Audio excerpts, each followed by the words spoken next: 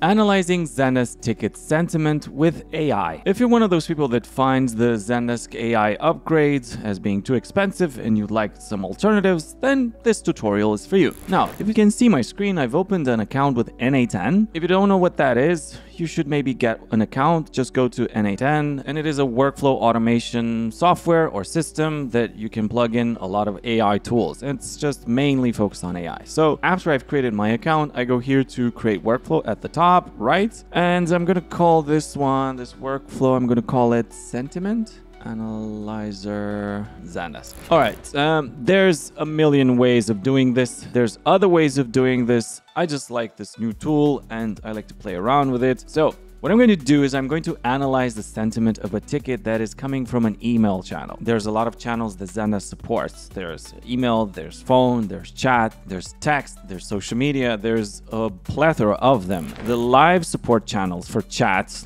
which includes chat, which includes the bot, which includes social media, anything WhatsApp, Facebook, Instagram, you do not get access to from Zendesk directly because the messaging API is off limits because Zendesk wants to sell you their advanced AI feature and you shouldn't use other ones. But either way, you can still use the classic API, amongst which is the email channel. What you can do with this is you bypass Zendesk anyway. So you just, for example, in here, the first step is you have to create a trigger. Now you can trigger manually on an app event or on a schedule, on a webhook call. This can also work very well on a form submission if you use forms, for example. What I'm going to do is I'm going to go to other ways and I'm going to choose an email trigger, EMOP. Think about it. In order to offer support via email in Zendesk, you have to connect your email address. I mean, if you want that, I recommend it for customer experience purposes. If people see Zendesk in their support at your company.zendesk.com, they're going to see Zendesk and they're like, meh, what is that? I don't trust it. Sounds like spam. I'm going to delete it. Mark it as spam. Bye. So what you do when you connect your email address, whenever you receive an email in your inbox, it sends a copy to Zendesk, right? And you have that all configured and you can answer from the same email address.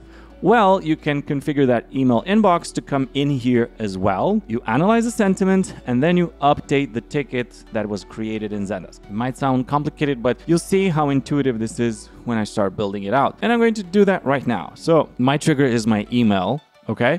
So what I need to do here is I need to create a new credential. Now, this new credential means that I have to add my user, password, host, my port, my SSL, so my EMOP. So whatever email you have and what your credentials are, you need to add them here. So an email comes in. This can mark it as a read or just do nothing. Just read the email and that's it. And then it passes that over to an AI agent. All right, so I'm going to leave the trigger as it is. You configure this from your own email address. Now, the next step is going to be either an AI or an action build an AI or a flow. You can do so many things, but I'm just going to go with AI and I'm going to choose an AI agent and I'm going to tell you in a quick second what that means. All right, so this is my AI agent and I have to connect to it a chat model. Now, I don't know if you're a big buff on chat models, but you can use from the plethora that are out there. Some of them are free, some of them are more reliable than others. So there's Anthropic, there's Azure, there's DeepSeek, never. There's Gemini, there's Grok, there's Mistral, Olama, blah, blah. I'm going to choose OpenAI because this is what we use. I already have my ChatGPT connected, but if you don't, you create a new credential and you put the API key here. Look, this is not your standard, I use ChatGPT, ooh. No, you don't connect that one. You connect to platform.openai. I'm going to open this one. And in here, you go to the top right where you see this cogwheel settings. Go in API keys and you create a new secret key. And you give it a name. I'm not going to do it because I already have so many. But anyway, it gives you a secret key. You come back, you paste it in here, and then you save. You click save here at the top.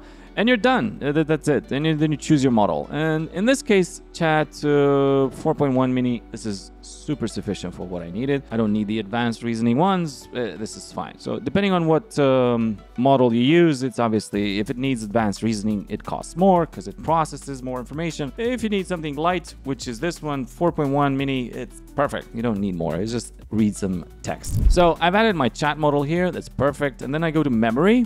Now in memory, I'm just going to click simple memory because I don't need much. And this one is important. Context window length. It's how many back and forths you have with the AI in order for it to remember. 5 is pretty low. I'm going to put 10. So it remembers the past 10 interactions back and forth. So it remembers what the conversation is about. Now the most important bit is going to be to connect your Zendesk. Look, in tools, so I'm going to give my AI agent a tool. All right, the tool means that I can give it a bunch of tools. Look, I can give it another flow in N8N. I can give a coding tool, like to process the information with some code that I've written, an HTTP request, and then I have a plethora of vector stores and other tools. Look, and if you can just look here, you see you have, you have Azure, you have Airtable, you have Asana. This is just for AWS, and then I go to B, Brevo, Bubble, Billy Tool. Oh my God. And then there's Cloudflare, CoinGecko. I can give it a calculator. I can give it so much stuff. So look, I'm just going to look for Zendesk in here, because it is in here, Zendesk tool. Consume Zendesk API. Yep. Now in here, I already have my Zendesk connected, but you go to create new credentials, you put API token, and then you go to your Zendesk. Look, I'm going to open mine, and much in the same way as with OpenAI, you go to Admin Center and you generate an API key. Look, it's going to be apps and integrations. I'm going to go to APIs and I'm going to go to API tokens. I'm going to click add API token. I'll give it a name. I'll click save. It generates a code for me. I copy that one. I come here. I paste it in here. API token. I put my subdomain. Let's just put the email subdomain. This one is mine. My email info@roca.work. This is where you can find this, by the way, if you need help with this stuff. You paste in the API key and then you click save. I'm not going to do that because I've created so many already and I don't want to create such a mess anyway. All right, so I have already connected my Zendesk account. It's going to appear like this. If you do follow all these steps, it's going to be easy peasy. So set automatically, I'll leave it as it is. So resource, I can have ticket field, user, organization, or custom API call. I'm going to leave for ticket. What I want to do is either create a ticket, delete a ticket, get many, recover, update. I want to update a ticket.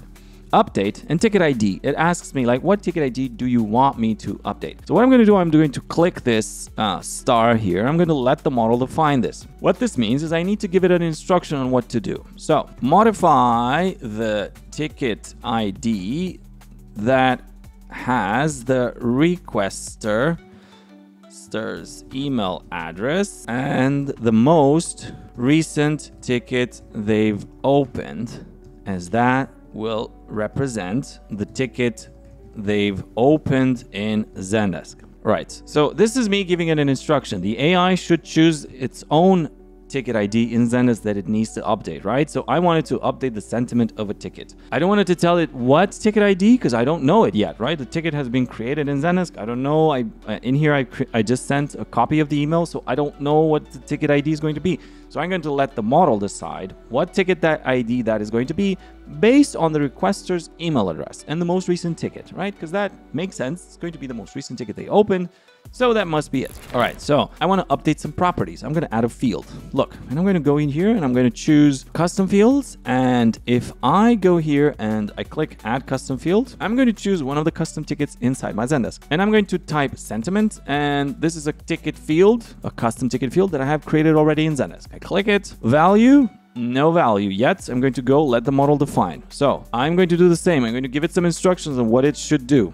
Fill in the sentiment of the customer's tone, either neutral, negative, or positive. So what it's going to do is going to analyze the ticket and it's going to fill in the sentiment of the customer's tone, neutral, negative, or positive, or pissed. Why not? I want to add some fun to this. All right, so now I've defined what my model should do. I have defined the chat model. I have defined the memory. I have given it a tool, what to do in Zendesk. So now I need to do is to give a prompt to my AI agent because I want to tell it what it is. So you are a helpful assistant that receives emails from clients and analyzes ticket sentiment and updates that sentiment in Zendesk for human customer service agents to help solve requests. So I have given some instructions, some helpful instructions to my agent, my AI agent. So it knows exactly what to do, right? So my AI agent now has a prompt and it knows what it should do or what its purpose it should be. I give it a chat model that analyzes the ticket. Then I give it a memory, so it remembers conversation. And then I give it a tool. what I wanted to do. I wanted to update the ticket based on what it reads in that ticket. Okay, so yeah, what's missing from this thing is for me to save it, of course, and then I need to connect my email. So this is all that it needs. It needs to have an email connected, and I'm not going to do that because you need to fill out your email in here. And if you need help, there's an email in the description. There is a link to our website, and my name is Dominic, customer experience guy, 15 years of experience, 12 years as a Zendesk guy, Zendesk expert. We are a customer experience agency. We are a Zendesk partner, and this is all we do. We love AI and Zendesk. And I will see you in the next one. Bye.